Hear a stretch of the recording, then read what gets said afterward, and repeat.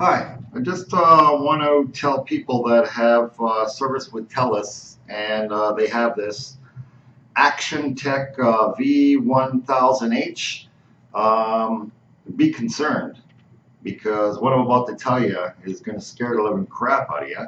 Anyways, I had this Telus guy come over, and I'm not with Telus anymore, by the way. I'm using a different service provider, and there's a reason why. Because this guy came over and I had all my settings, I had my password set up and everything, gets on my computer, types it in, he's got full access. I don't know how, so it made me wonder, is there a root password or is there, well, there's a root password. There's a root service password that's available on the internet. Anybody can get into your router.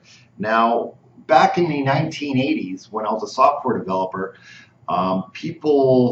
we used to use what's called, and program into what's called a backdoor, and then we can get into our software, or we can get access, and only we knew like a key figure, like maybe you press Control, Alt, 5, 6, 7 at the same time, boom, we're into our own software.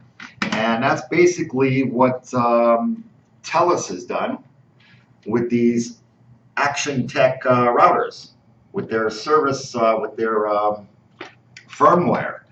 And you own the router, maybe you bought the router or whatever, but the firmware is Telus's, so you can't change it or whatever, and that's how they get away with doing that. But anyways,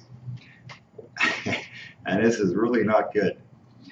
Anybody, and let's say you're one of your employees, you have 5 people in your office, and or 6 or 7, or who knows, they can go into your router just before work ends, make any kind of changes, look at what your, and with this root password that's going to be right below now, with this root access password, they have more access than your tech has.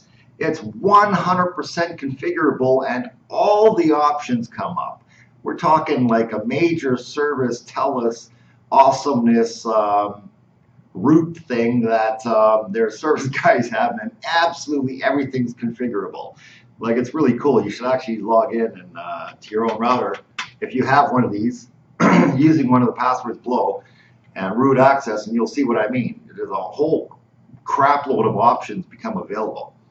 So anyway, so what's a vulnerability? Well, I mean, you don't want people just accessing your router when you set the password and everything. Your IT guy says, yeah, it's all protected and everything. Not protected at all. Anybody can go on the internet, look for the latest service password and log right in. And that leaves you 100% open, because they can change absolutely anything 5 minutes before work ends, and they're inside your router. And they pretty much can do anything from that point, which is really not good.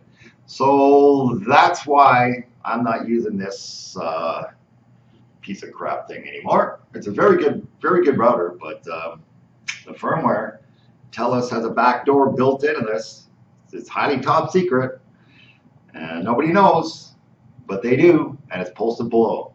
So Telus, you gotta fix this for your customers, okay? You gotta get that. You gotta do something, Telus, because you got awesome routers. Your speed is great, Telus, by the way. Your download's awesome. Like your service, like everything, but you scared the living hell out of me with this.